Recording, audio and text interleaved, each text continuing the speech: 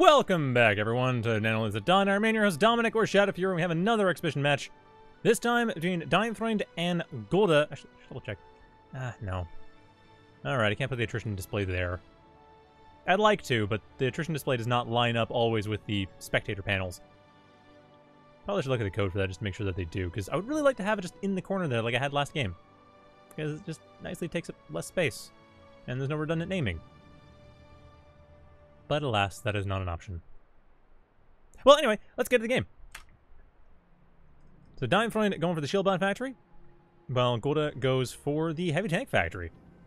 Which is an interesting choice because, like I said, this map has some odd matchups. The one thing with vehicles is that it isn't the best map for vehicles, just because of the way that the pathfinding tends to work. Like, because of these little hills here, which are largely bot pathable. You know, I see some reds, but not enough purple is unpathable, so there's still room for a bot to go up through here. Vehicles don't have that luxury. Oops. Vehicles are pretty much stuck on the flats. They do manage to get over to the southwest, but still, I'm pretty sure there's actually some paths there that are unpathable to vehicles. And yeah, pretty much all these little hill sections. So there's ways of getting around, but it's far more limited. So I'm curious that Godde is going for that. At the same time, though, they could just be thinking push up from the new tanks, like the Kodachis doing their jobs. Because the new Kodachi is like a lot more frequent fire, I believe, but no, it's not more frequent fire, it's less frequent fire. I'm trying to remember what they did, because there were a lot of changes to the Kodachi recently, and it slipped in my mind what they are exactly. At any rate, though, Godde is getting the fast expansions going. DeinFreund, on the other hand, very quickly getting thugs up. Are they going for... They're not going for Commander Rush, are they? No, just early Thug Law Ball. Not really going for the bandits early on. I mean, they had the one bandit, and they managed to... They didn't manage to do anything with it? No, clearly not much. I mean, probably managed to see the... Nope, nothing. Yeah, they have no idea what's going on. Still, the Thug's not a bad idea. Well, okay, actually, never mind. What am I saying? No, fire goes through shield. Of course. No, Thugs aren't a great idea, actually. Yeah, DeinFreund expanding that much more slower than God. I mean, or that much more slowly than Godde. And that's going to be a bit of a problem. I mean, with the Kodachi coming in here and largely containing everything that DeinFreund's made, I don't really see this as being an easy way of getting DeinFreund to actually get territory, but they managed. With the Rogue in tow, they've been able to get rid of the Kodachi. Godde coming in there with a couple welders, probably... Nah, just pure welder. Godde's just entirely worried about getting all the expansions. And to be fair, that makes sense. With heavy tanks, you just need the welders. They have a gun of their own. And Godde's taking full advantage of that too. DeinFreund managing to finally expand a little island here, but not really going for the southwest. And Godde, I'm guessing the next welder, once they're done getting these caretakers up, well, actually maybe not. They actually have no welders deciding to go over to the southwest of the map. Just the Kodachi here, harassing, making it that much harder for any of these convicts to get out of the base. Because, again, much like Thugs, convict shields don't do much against fire, so not really all that effective. And wow, that Rogue. Brave or stupid, not sure which. Rogues do not regenerate health, so probably more stupid. At any rate, DeinFreund should be able to get in and deal a bit of damage to Godde's commander. There's not really much defending it. I mean, the Ogre gonna be of some use, but the Rogue's already there to deal with it. The Thug should be able to just punch through. I mean, yeah, it hits the shields and all, and does go through the shield somewhat. But again, the Rogue's right there. So, you know, kite around. Maybe get a few more Rogues in, too, though. That is clearly the plan. We do have a few Rogues in the queue. So, it should be okay. Nope, no, DeinFreund wants to go in. Wants to hit the Thugs' attack. This is maybe not the best idea. Thugs do get hit by splash damage. Camera. Thugs do get hit by splash damage. As we can see, that's the thing about Ogres. They do deal with the Thugs. I was really only saying that was a halfway decent idea because of the Rogue, not because of the Thugs.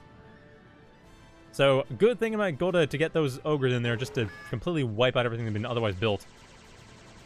DeinFreund's commander, however, should be able to get rid of the... Yeah, yep, the Kodachi's going down.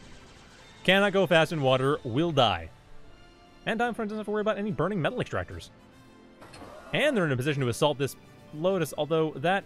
What are you doing, DeinFreund? That is really dangerous. Yeah, okay, that makes more sense. Just get out of the Lotus range. I think they saw that second Lotus and then turned back, because that first Lotus, though, I don't see them getting through that. That was 800 damage just going in and out of range. Now with DeinFreund using a little pea shooter on their commander, I don't see that having done much damage. Not enough damage to be able to get rid of the Lotus in time. Yeah, that would have another 6 seconds on top of the other 5 or 6 seconds that already passed. I mean, the commander might have survived, but it would have been a very, very difficult fight. Now, what do we have here? Ah, lightning rifle. Good choice. Stun out the welder, get in bad position, then stun out the Lotus when stunned. Same time, though, center of the map, ogres are coming in, but this is what I was talking about with the rogues.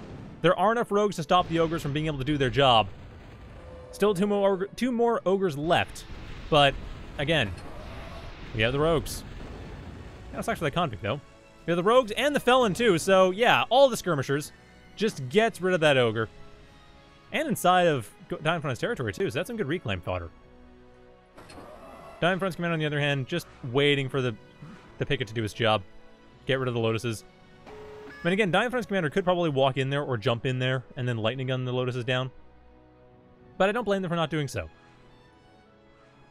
They might not be concerned about the southwest side of the map, though. Godde has started to take that over. DeinFreund is not really aware of that. They're far more focused on just this little alcove between their base and Godde's.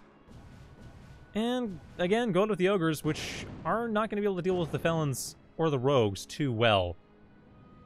But there's got to be something else coming. No, just ogres. No minotaurs or anything planned at the moment. DeinFreund, on the other hand, getting some racketeers into their mix, but basically the same unit composition going forward. And DeinFreund's really playing this like this commander is just a constructor, using defenses as offenses. It's a common little thing to do when you're dealing with most builders, because most builders don't have weapons. But when you're dealing with commanders, that's less relevant. Still, though, works. Oh, okay. Get back to something that was mentioned about the Kodachi buff recently. Kodachis apparently have lower reload speed, but they are more focused on burn damage than direct damage. Which is a bit of a buff against shields. Though, not that it really matters. The ogre's coming in here and wiping everything out. Yeah, that's DeinFreund just throws in the towel. Honestly, I think a little bit too soon. I mean, yeah, Godde's army was really strong, but DeinFreund was doing fine. I mean, they lost a bit of army and... Okay, their income was lower. I guess I can kind of see what they were doing. Yeah, no, I can understand. I mean, I think it might have been a little early, but the alternative would have been the Thunderbird just keeps coming in, wiping out their forces. Now I have to get Vandals on top of everything else. Yeah, that makes sense. I can understand the logic there. Well, anyway, that was that. A lot shorter than I expected it would be. But we have more games. Another game going to be Google Frog and FFC on Trojan Hills. That I'm happy to see, because Trojan Hills is always my favorite map. Or at least was. I haven't really played on it much recently. Good map, though. I mean, it's a bit controversial because it tends to favor Cloaky heavily. But we'll see what the players do. I'm actually really curious. And we'll find out in a couple minutes.